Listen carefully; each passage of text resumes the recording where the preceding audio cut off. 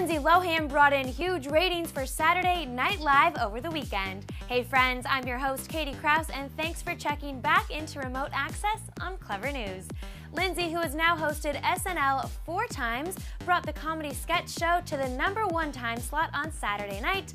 Not to mention her episode was the 2nd most watched of the entire season.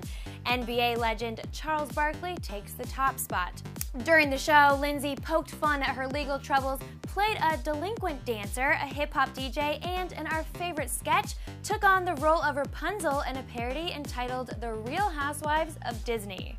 While viewers had mixed reviews of Lohan's overall performance, SNL castmates gave Lohan a rave review and seemed to be rooting for Lohan to make a comeback. Taran Killam told People magazine, quote, "She was fantastic and really a good sport. She was the one who was like, go to town. She really wants to turn it around, and she was great. I was surprised. She was a real trooper."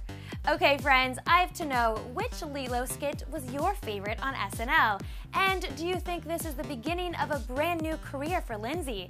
Let's talk about all things Lohan in the comments below, and make sure you go ahead and hit that subscribe button for all the latest entertainment news.